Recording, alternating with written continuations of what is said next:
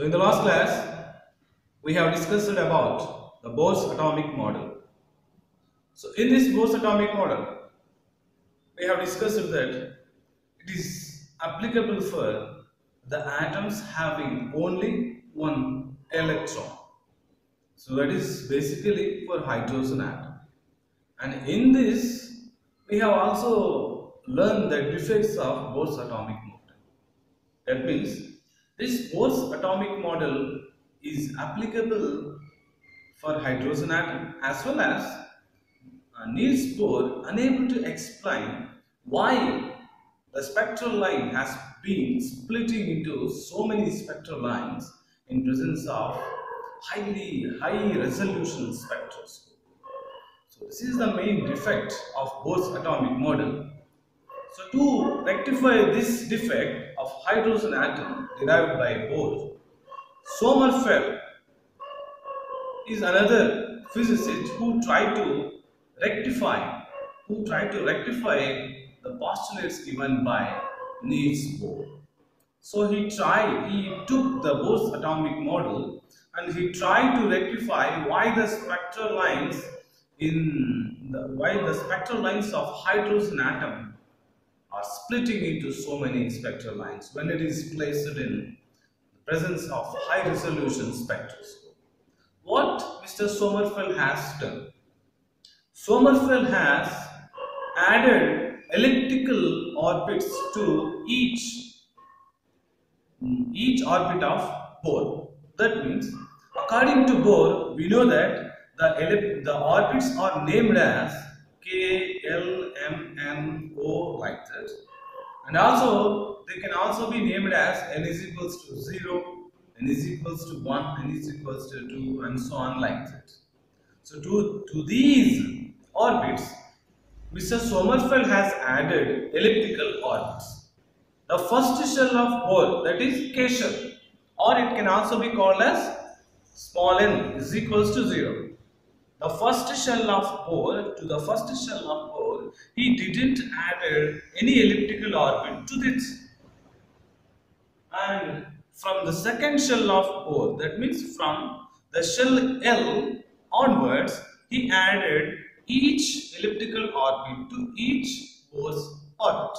That means the first orbit contains no elliptical orbits. The second Bohr's orbit, that is L shell, contains one elliptical orbit, and the third Bohr's shell, that is M shell, it contains two elliptical orbits, and the fourth shell contains three elliptical orbits. If we take fifth shell, it will contain four elliptical orbits. Like that, Mr. Sommerfeld has added elliptical orbits to each orbit of Bohr, except the first shell. Let us try to understand what these are, and these are very important in understanding the quantum numbers, which we are going to discuss in the next class. So quantum numbers are very important in understanding the suborbitals of an atom. So in understanding the quantum numbers, so this topic is very important to understand. So here, let us try to take each shell of Bohr. The first shell, K shell. So just before we have discussed that, to the first shell of Bohr, Sommerfeld has not added any elliptical orbit. So we know that it can also be called as n is equals to 1. What is n here? This small n denotes the principal quantum number. We discuss about this quantum number in the next class in detail. And what is this small l? The value of small l is 0 here because he didn't add any elliptical orbit to first shell. And what is small l here? This is called as angular momentum quantum number. So we discuss about this also in the next class detail. So let us take the second shell of Bohr. So this is called as L shell, and this can also be called as n is equals to 2. So this can also be called as n is equals to 2. And here, as per the Sommerfeld's theory, he added one elliptical orbit. The one is this one is L is equals to 0, and the newly added elliptical orbit, it is called as, its value is L is equals to 1. And let us go to the third shell of Sommerfeld, that is Bohr. The third shell of Bohr is called as M shell, or it can also be called as N is equals to 3. So here, this shell, M shell, its value is L is equals to 0, and just before we have discussed that for the third shell of Bohr, he added two elliptical orbits. One is L is equals to 1, and the second one's value is L is equals to 2. And if you take the fourth shell, that is N shell, and it can also be called as N is equals to 4. And this N shell, its L value is 0, and to this he added, to the fourth shell of Bohr, he added 3 elliptical orbits. So the first one, its value is L is equals to 1, the second one's value is L is equals to 2, and the third elliptical orbit's value is L is equals to 3.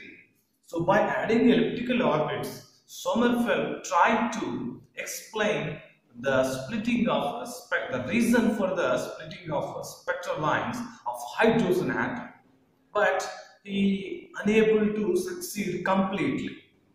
To rectify this, to know the complete picture of an atom, another quantum theory, another atomic model has been developed. So it was developed by Mr. Max Planck. So Max Planck is a German physicist. So he has contributed a lot to the development of quantum theory, which is the most important branch of physics. So the quantum theory has been developed by Mr. Max Planck. So what the quantum theory says? So actually, electrons, as per the before theories, we discussed that electrons are revolving around the nucleus in some orbits. Can we find the position of the electron, or can we find the velocity of electron? So it is very difficult to find the position and the velocity of an electron, because atom is the smallest particle. We cannot see atoms itself, and these electrons are present inside the atom. That means these are subatomic particles. So it is very difficult to identify the position of an electron with our naked eyes, because it is too small. How to identify the position of an electron? To do this, to identify the position of an electron, we need to send a light ray which has very low wavelengths. That means to identify the position of an electron, we need to send the light rays having very low wavelength, very less wavelength. When these less wavelength light rays are passed through the atom, and these electrons which are present inside the atom, they will be excited and they will change the orbit. When the electron has excited, it changes its orbit. That means before dispersing an electron, before dispersing the light rays, it is moving in some paths. When the light rays are dispersing on it, it will excite and change its orbit.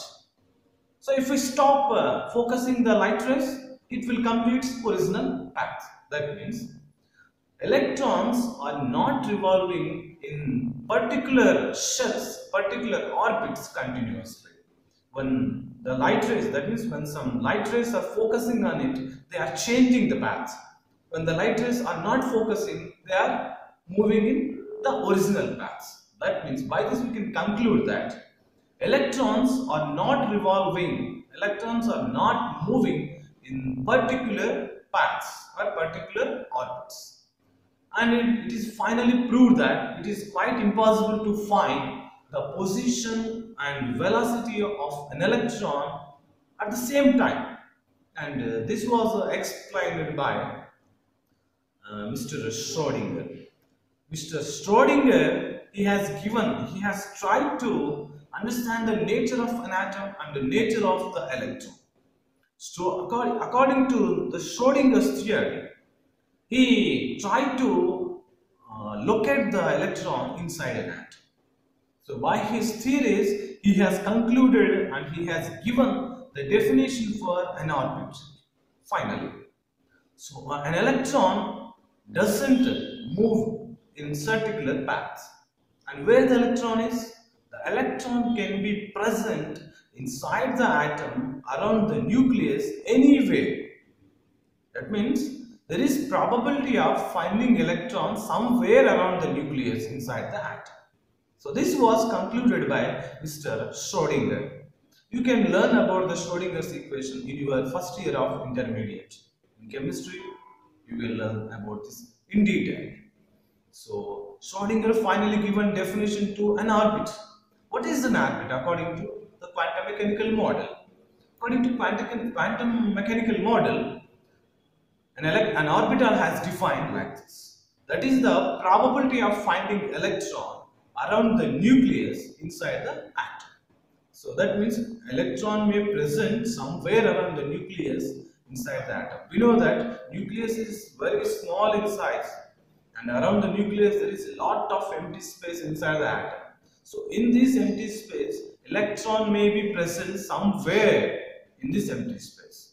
So finally, the definition of orbital has been changed like this. So these are the important things we need to remember according to regarding the structure of an atom. So in your intermediate first year of chemistry, you will learn some more theories, that is de Broglie's equation and also Schrodinger's equation. You will learn in detail in your first year of intermediate. And here, after this, we will discuss about the quantum numbers, and these are very important to learn in this